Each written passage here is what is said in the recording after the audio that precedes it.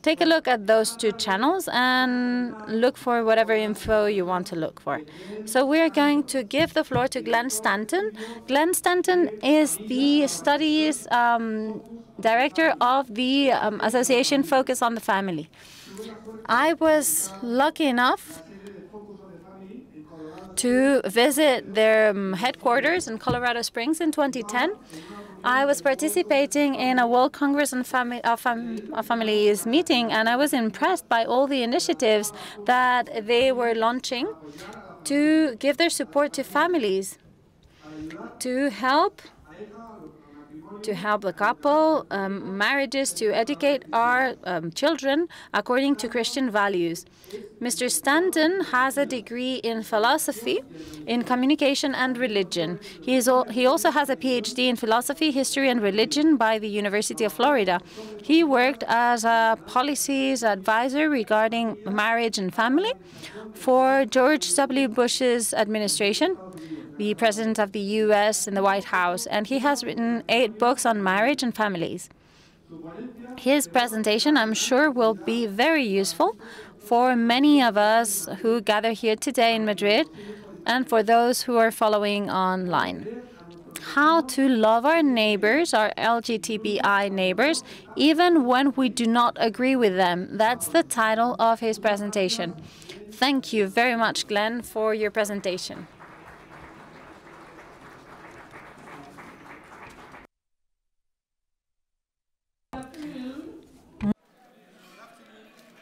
I am the first speaker after lunch, okay?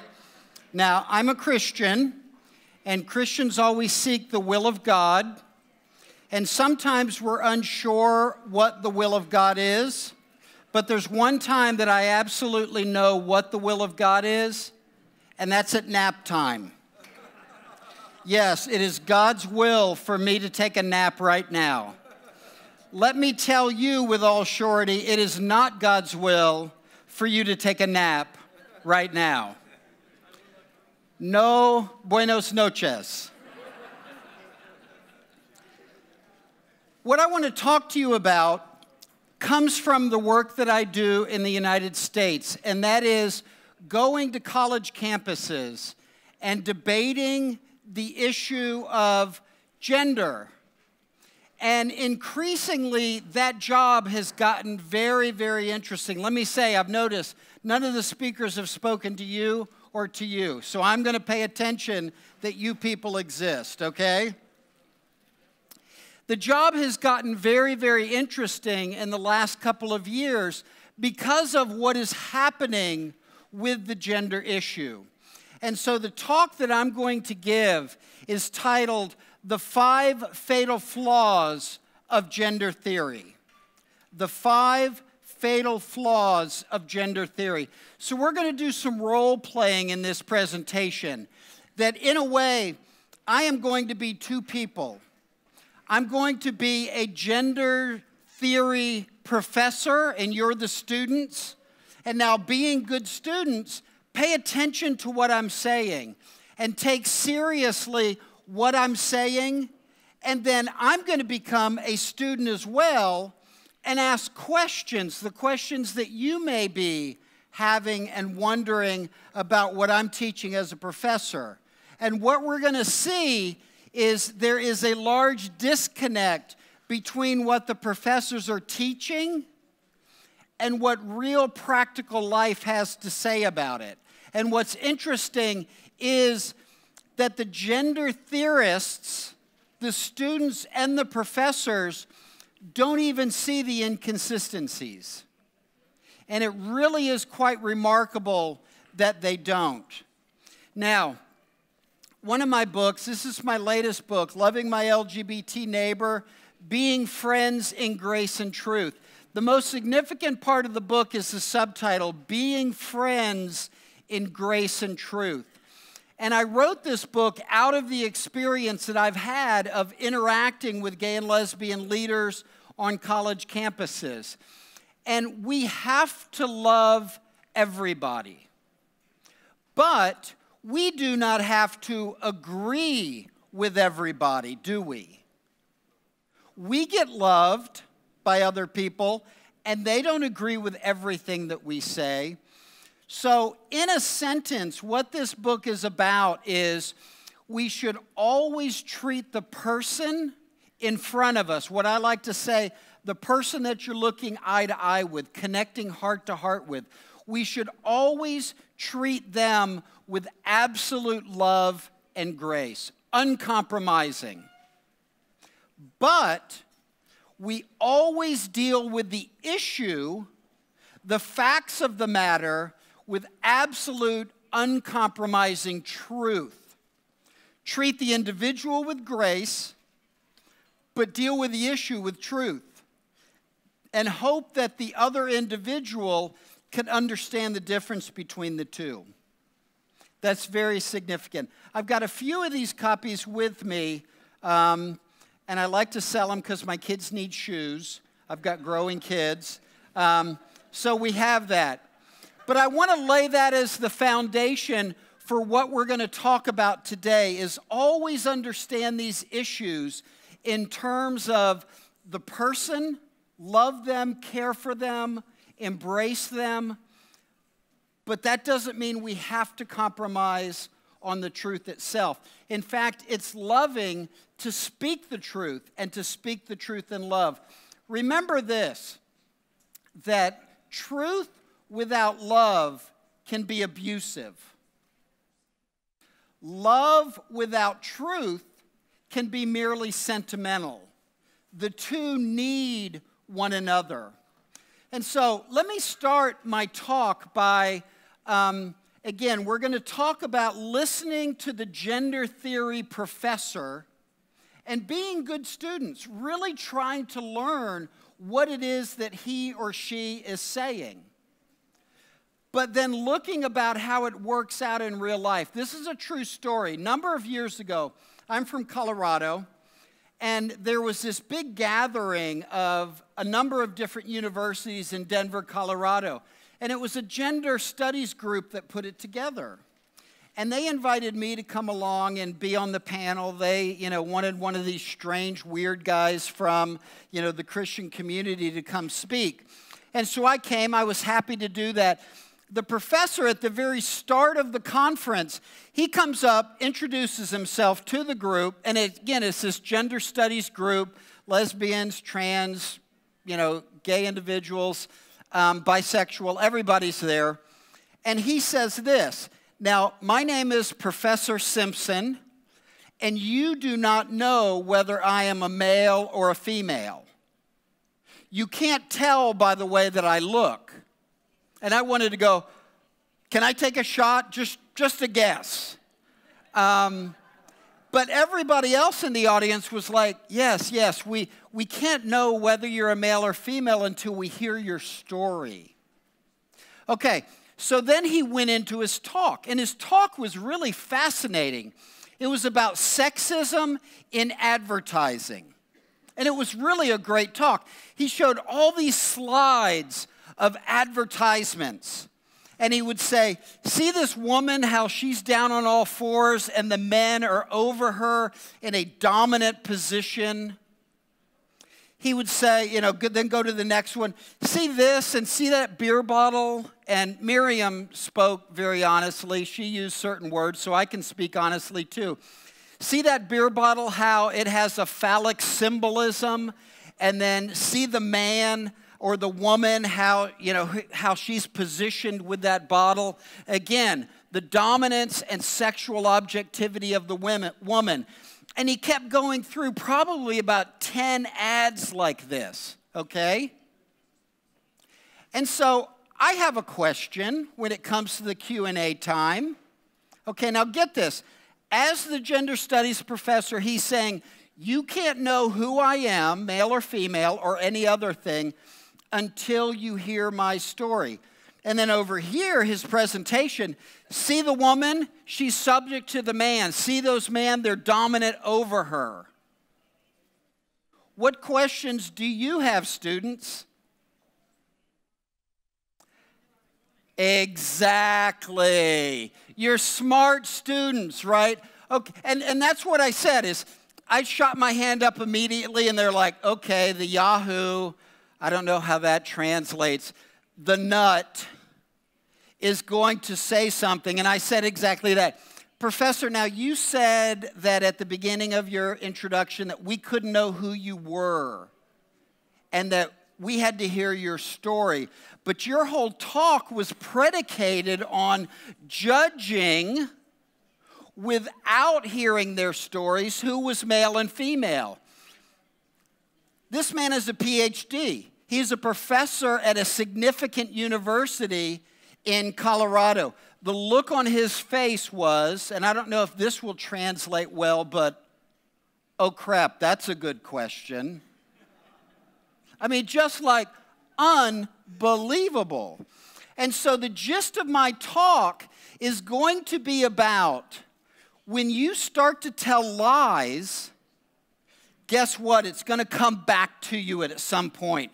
You're going to contradict yourself. I don't know if you have this saying in your country, but parents will teach their kids in the United States, and I'm sure that you do. If you're going to be a good liar, you must have what?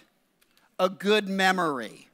Now, our parents weren't telling us, let me tell you how to be a good liar. They're saying, son, daughter, if you're going to lie, you are going to contradict yourself, and you're going to have to remember everything else that you said so it never conflicts. Gender theory is a lie. Now, that doesn't mean that everybody involved in it is a liar, but they're deceived in trying to take reality and turn it upside down. And so they will contradict themselves at so many different turns. And that's what we're going to talk about. Now, everybody really this morning talked about the difference between sex and gender. We understand that. But I'm going to go through the 5 fatal inconsistencies. And so the first part of this is going to be me as the gender theory professor. Now, understand, students, and write this down in your books. Gender is a spectrum. Gender is a spectrum. Facebook, a number of years ago, when you go on to do your profile, you can do married, single, your political affiliation. But under gender, they had male and female. Well, they decided to change that, and they came up with 59 different genders. 59. And you're like, I could probably find my gender in the 59. What they found out was what most of us know. People complained, why are you, Facebook, prejudiced and excluding me because my gender is not in the 59 genders? When you're just making up gender and gender exists in your head and what you think you are not going to be able to capture all the different genders. And so what did Facebook do? They decided just to put in a category of, you fill in what your gender is. And you know that they were frustrated about that. Like, good Lord, seriously?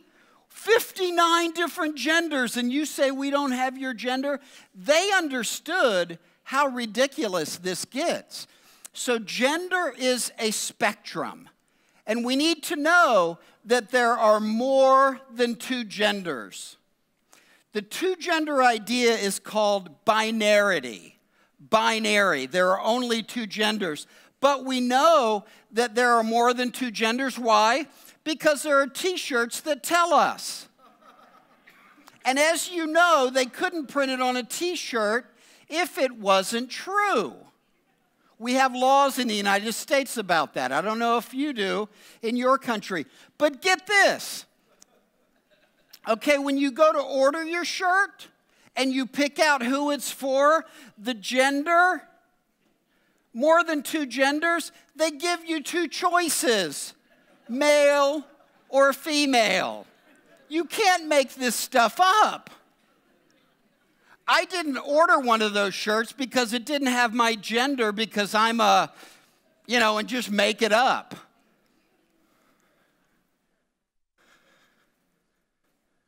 Okay, when you start studying this stuff, that there's a spectrum of genders, then you start recognizing the inconsistencies in different places. I get the New Yorker, the magazine The New Yorker, and this woman here is Rachel Maddow. Rachel Maddow is, she has a very popular evening cable talk show on MSNBC. She is a lesbian. She's very progressive, very progressive. That means she knows that gender is a spectrum, okay? The woman writing the article for The New Yorker, she most likely is not a conservative Christian, and she knows that gender is a spectrum. So I'm reading this story. In Rachel Maddow's office at MSNBC Studios, there is a rack on which hang about 30 elegant women's jackets, okay? For all the different kinds of jackets that she could have as a lesbian woman, why does she only have women's jackets? You know why? Because the person writing this article and Rachel Maddow cannot keep up with, oh, that's right, there's a whole bunch of different genders, therefore I should have a whole bunch of different jackets. The next one, they're elegant, okay? Nobody says to a man, oh, that's a very elegant outfit you have today, right? Elegant is a woman's term. And they use that word. Now next, at 2 o'clock, she meets with her staff of 20 young men and women. Okay, here's what must have happened when Rachel Maddow is hiring people. Yes, Rachel, I'd like to come work for your show. I think it's fantastic, but I'm a transgender, hyper, whatever. And she says, well, no, I'm sorry, we're only hiring men and women. Right? If they're not paying attention to what they're supposed to be doing, they fall into the idea that gender is not a spectrum. When you're lying, you have to remember, okay, I'm lying and I have to keep my story straight. When they are not paying attention, they cannot keep their story straight. They reflect, if you will, this is a bad word, but nature. Okay? Now, some of us are very familiar with this. This is the gingerbread person, not the gingerbread man. This is a teaching device that's being taught in so many schools in the United States and Canada and all over the world. Now, I want you to notice, this is not the gingerbread man, it's the gingerbread person. Because, again, we know that there's all kinds of different genders. But notice that, version 2.0 on there. Version 2.0, okay? When you start to contradict yourself, then you have to back up and change your story. And so what do they do when they're changing their story? They go to version not 0.30, but 3.1, 3.2, 3.3. They have not been able to keep their story straight, and people keep criticizing them. Hey, you forgot this, or you've said this wrong. So they have to go through all these different versions. Now they've gotten criticized, not just for the gingerbread person, but people are misspeaking and saying, like we would, the gingerbread man. That's very bad. That's a faux pas. We shouldn't be doing that. So what did they do? Seriously.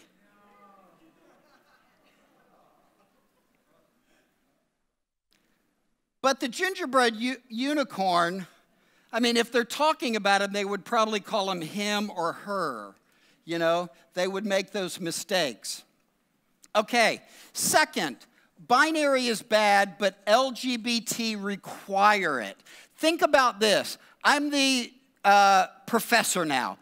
Binary is bad. This idea that humanity exists only in male and female and in male and female only is an illusion. It's prejudiced, it's bigotry, and it doesn't consist of and it doesn't connect with human experience. Okay? Write that down in your notes, students. That's a fundamental tenet of gender theory. Well, then you'll ask, well, tell me what LGBT is. Okay, folks, students, that's the next thing. The L, that's a lesbian. What is a lesbian? A lesbian is a woman that only has sex with other women. Who does she not have sex with? Men. Who else of the 59 genders does she not have sex with? It doesn't even come into the equation, right? And we as good students would ask that, Professor, you just told us earlier that gender's not a spectrum. I mean, that it is a spectrum. And you're telling me that a lesbian is a woman that only has sex with other women and not men, but there's nobody else kind of in play there?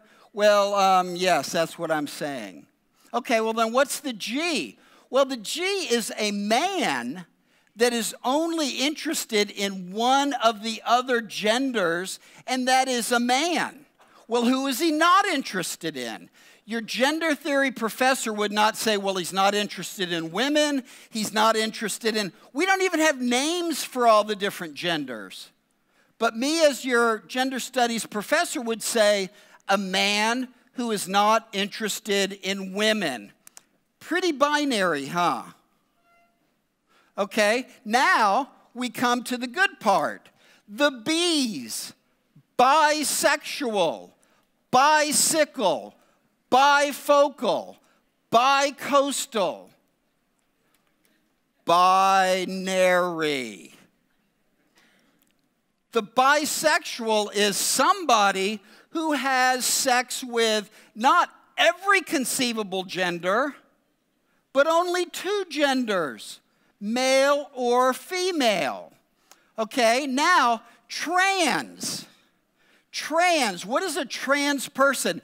It is somebody who is assigned female at birth, but identifies as a male, or is assigned male at birth, but identifies as a female.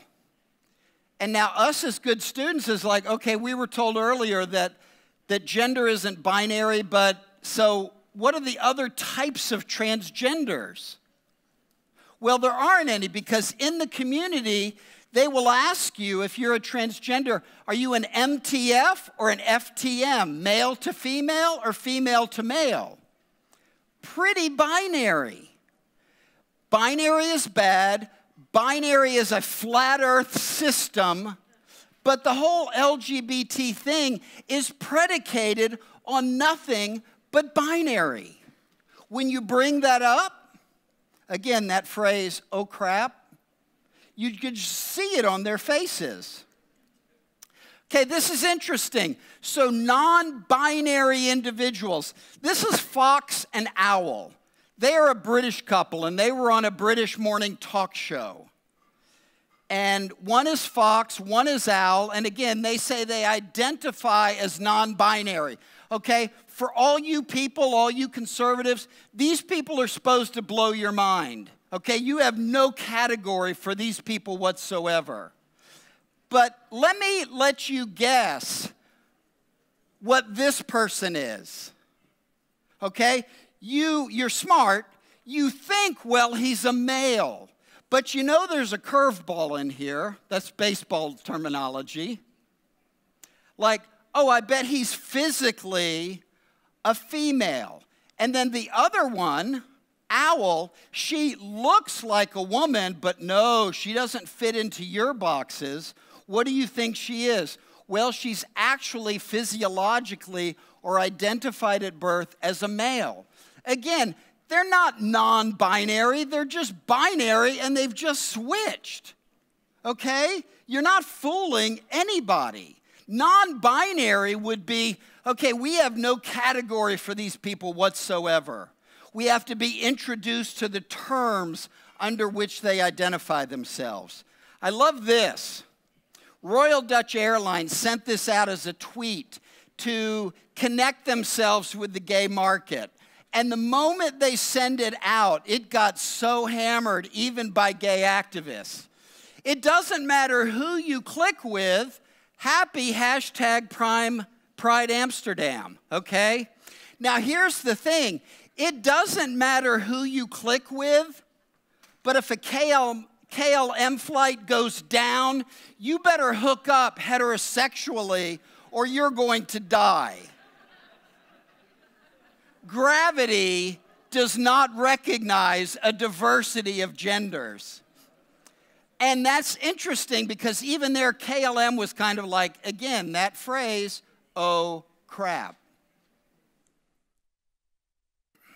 Now, this is very important. I'll run through this really quick. Male and female are cultural constructs that you identify as a male and you present yourself as a male because our culture determines what a male should look like. You present yourself as a lovely female because culture says this is what you should look like. It doesn't really exist in reality. None of our male and femaleness do. But think about this. If I now am a trans woman, now I'm absolutely, definitively, conclusively, before the foundation of the world, absolutely what nature made me to be. You can't have it both ways, folks, that you're actually only male or female if you're not actually in nature, male and female, but that's what they believe. One gay activist said when Bruce Jenner switched to Caitlyn Jenner, finally he is the woman that he always has been and truly is. But Professor, you said male and female were just cultural constructs. I'm confused. Well, if you're confused, then you understand it perfectly. Real quick, androgyny, they say, is natural. That we as human beings are more naturally androgynous. But think about any androgynous individual. I tend to think of David Bowie, okay? David Bowie, in being androgynous, has to go through hours of makeup to make himself androgynous. Today in the fashion world, you do not have androgynous clothing. You do not have an androgynous clothing line. If there is, you probably don't know about it. You go down the wonderful shopping streets of Madrid to the very fancy shops, you find the women's clothing shops. They are incredibly female and feminine.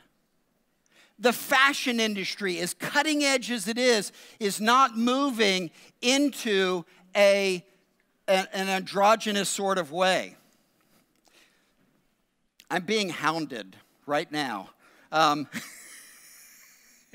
Okay, I'm going to wrap it up right now. The last one, and this is what we're talking about today, is my little boy is actually a little girl. I don't need to spend any time on that, but it is an absolute illusion, and the people who live by this theory cannot even live by it consistently. Look at this. This is a CNN story. Transgender man gives birth to a boy. He's a transgender man, but he's got a uterus. I like to say he's a man who's got a uterus and he's not afraid to use it. Okay? His name is Tristan Reese, is a trans man who had a baby with his partner of 7 years, Biff Chaplow. Isn't that a great name, Biff Chaplow? Well, what did they have? Well, first of all, before we answer that, we need to understand that Tristan was assigned female identity at birth. They did not understand who he really was at birth, so they just said, this individual has a vagina, so we're going to say female. And he was misunderstood. He was misgendered. Okay? So, what did Tristan have? From these people, from this philosophy, we should learn that he had a person. And we'll find out later what that gender is. But no, CNN says that Tristan Reese, a transgendered man living in Portland, has given birth to a boy. and the boy's name is Leo. Leo is an unmistakably masculine name. Now, if they were consistent with their theory, these two individuals, they would say, we are not going to assign a gender to our child just because it has a penis or a vagina, because that happened to me and it was unjust. But what did they do? Baby comes out of the womb, we have a boy. And they probably felt real tears, real emotion. We've got a boy. They could not keep up and consistent with their own philosophy. Gender theory that is just simply based on theory itself and not rooted in any kind of science whatsoever. In fact, it is intrinsically anti-science. These two things butt head-to-head constantly. And so like I've started doing, as you're reading these stories, look for the inconsistencies. Look for how they contradict themselves and cannot even remain consistent with their own self-professed beliefs. That is one of the most telling indicators that what is being told is a lie. Thank you.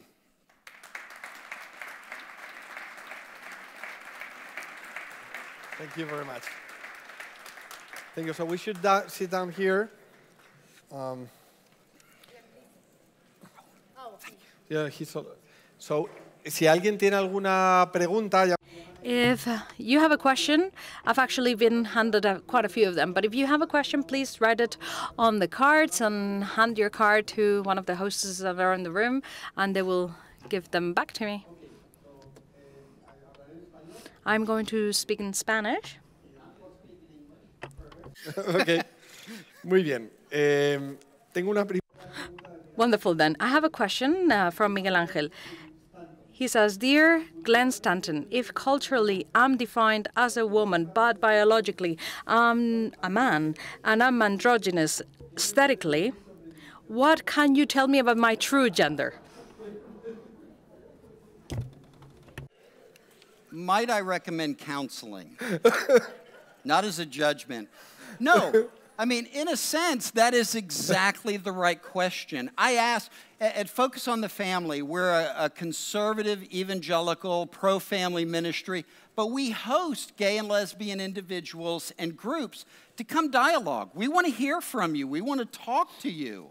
They don't do that with us. But one time there was a group that came, and we're walking from one building over to the other, and I asked the question, I said, now I ask you this question very seriously.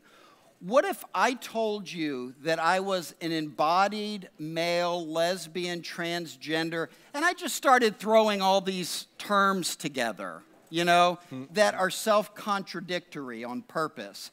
And I said, what if I told you and truly believed that was my story? She said, well, Glenn, I would have to take you at your word that that was your story. I mean, I'm asking this question in a serious way, but in a ridiculous way. And she says, if that's what's happening up here, there is nobody that can tell you that you're wrong. Another thing that I talk about in these talks, and you probably maybe didn't tell, but I transed back and forth 6 times while I was giving this talk.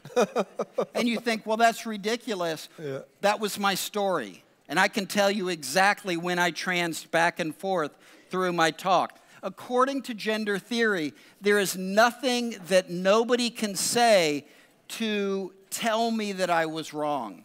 That's how ridiculous this is, because it exists purely up here in one's self-understanding.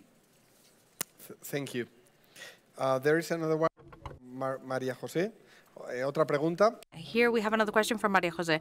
Quite often what you say, this truth, when talking about gender theory, this is true, when you're talking about gender theory, they accuse you of offending. How can you make them understand that it's not about hate, but rather about love? Big, big, big question. And First of all, we should not be intimidated by that. Let me tell you a story, and I will have other people start to tell me a particular story, and I can tell you how it ends. And this is primarily from a Christian point of view. A Christian person, a radio interviewer or whatever, will tell you, I have, and I'll tell you one specific one. This woman was in Chicago, African-American woman, and she says, I have a neighbor, 2 men that live next door.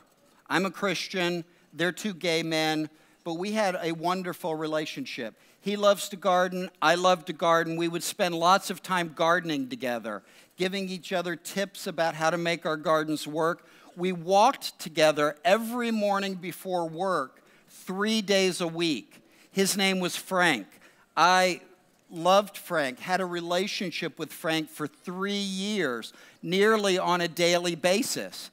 He learned that I worked for a big Christian ministry in Chicago, and he said, I am sorry, I cannot be your friend because I cannot be friends with somebody who is a bigot. Wow. Okay? I have heard that same sort of story, and I want to interrupt the Christian and say, let me tell you how that ends. Now get this, bigots are not inclined to one, make friends with their gay neighbors, 2, garden with them and share tips and tools and things like that, 3, get up at the crack of dawn 3 times a week and walk with them. See, the interesting thing there is not so much how you act toward the individual, it's the position you hold.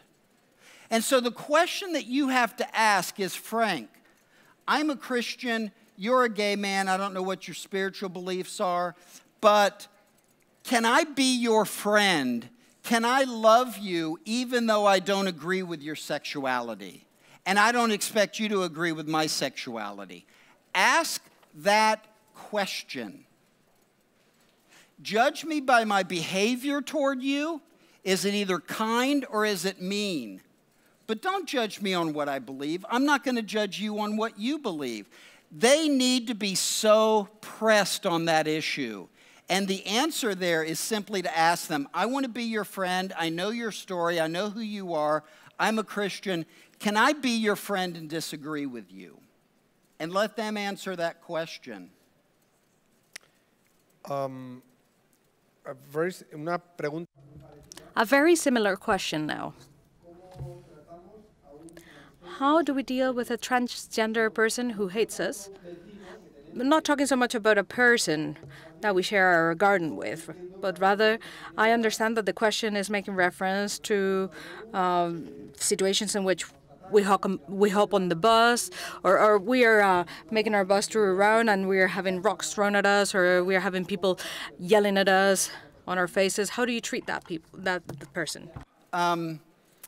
It's interesting is that you come to everybody with this idea, I am going to be your friend as much as I possibly can be your friend until you give me reason to think otherwise. That doesn't really have anything to do with this issue, but you know what? I want to be your friend, you're a classmate at school, but you keep calling me names. What am I going to do? You know what? Don't really want to be your friend, okay? But if we can talk, if we can interact, if we can be civil with one another, I want to be your friend all day long. But we do not owe anybody a friendship per se when they're being ugly to us, dangerous to us, threatening us. We are called to love them, but love is different than friendship. We can love from a distance, we can pray for them.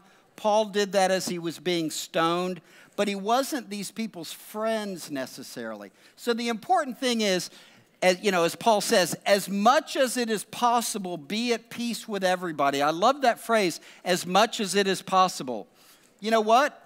People throwing rocks at you, you know what? Come over to my house for dinner next week, right? I mean, we just don't do that. But we can pray for them, we can bless them, but we are not called necessarily to be their friends. It's what we teach our kids. If you want to have friends, be a friend.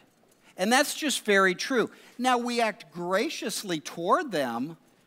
we think about what is it about them that has them wanting to throw rocks at me.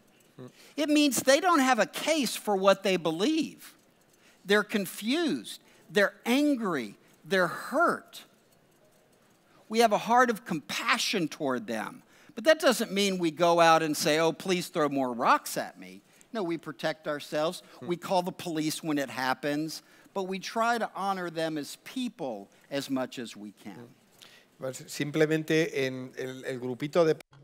Quite simply, I just wanted to say that the group of people that welcomed us this morning with those banners who tried to prevent us from entering the venue. We actually called the police when we saw them, and the police asked them to step away. They stepped on the side, and then we managed to get through. And then later on, the police seized some of the things that they had with them, and they were carrying a rock this big. We didn't say that before. They're no longer here. But why did they bring a rock? Of course, they didn't use it. But this type of things happen. And at the end of the day, these people are people who are confused. Often they don't know what they want. They're just suffering and they don't know how to express it. And I've seen that actually. And there was this transgender woman who was throwing eggs at me when I traveled to Barcelona. She was reported afterwards. There was a trial, and during the trial she recognized that she had thrown eggs at us and ketchup, and my lawyer asked me if I wanted to withdraw the report at the point when she recognized that she had done that. And I said, if she asks for pardon, if she apologizes, then we'll withdraw the report. We're not going against them. We're just trying to stand up for ourselves and defend our right to express ourselves and educate our children fundamentally. Just another quick question. Sorry for the digression, for the anecdote. I actually think that the UN has admitted 112 genders. Is that the case? Miriam had kind of mentioned this morning, and there are gender theorists who say that there are as many genders as there are people. And actually, that gets more to the truth, because Miriam was saying, I'm a male, you're a male father, but we're different kinds of males. I'm a male, you're a male, but we're different kinds. Our gender, if you will, is demonstrated in 100 different ways. But like fox and owl, we never confuse who the male or who the female is. There's just 101 different ways of being a male or a female. That's important for us to understand. It's the other side that really does have these narrow, small box ideas of what male and female should be. Well, men do this and women do this. Well, in the United States, a darling of the extreme right is Sarah Palin, the old governor for Alaska and ran with John McCain. Okay, she hunts, she can shoot any kind of gun, she can field dress a moose without any help. I mean, she's a dude, right? But no, she's a very attractive woman. The people from the right, nobody on the right says, she needs to get back in the kitchen where she belongs. The people on the right are like, go girl, okay? So we don't act that way, but they act that way in many ways. Women are supposed to do this, men are supposed to do this. They have this very narrow view of what things are. The throwing the rocks thing real quick is, I mean, think about that. Who is it, and when do you first experience somebody throwing rocks at you? Coming home from the second grade or the primary schools. Mama, this boy threw rocks at me. Yeah. Well, just stay away from him. I mean, that's what children do. And so we don't blast these activists as children, but our heart breaks for them. Why are you acting this way? You are demonstrating to the world really how juvenile and broken you are. Nobody looks at them and says, well, I bet they have a good reason to throw rocks. You know? Yeah, yeah. Okay, and the last question, because I think we have to finish. ¿Por qué?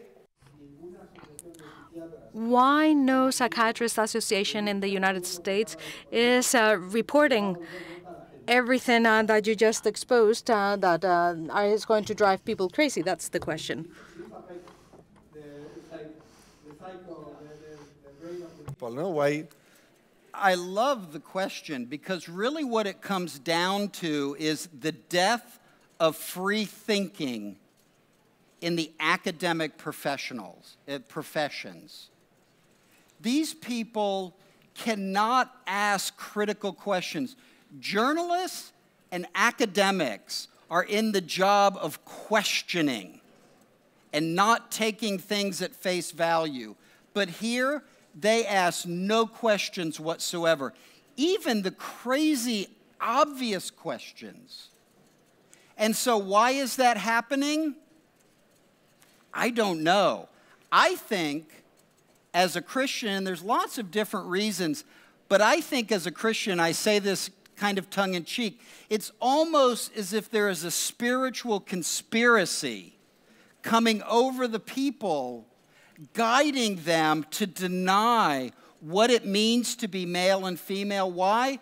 Because God says for Jews, Christians, and Muslims, on the first page of Scripture, let us create man in our image according to our likeness. In the image of God, He created them, male and female. Satan hates what God is.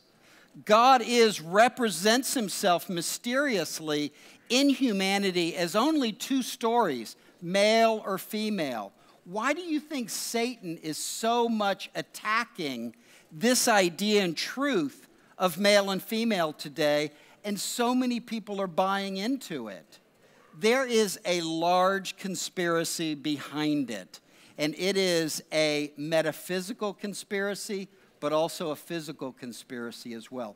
That's just my take on it, but that's a very big question. How can these very smart people seem so unintelligent and so uncurious and critical of just any idea there?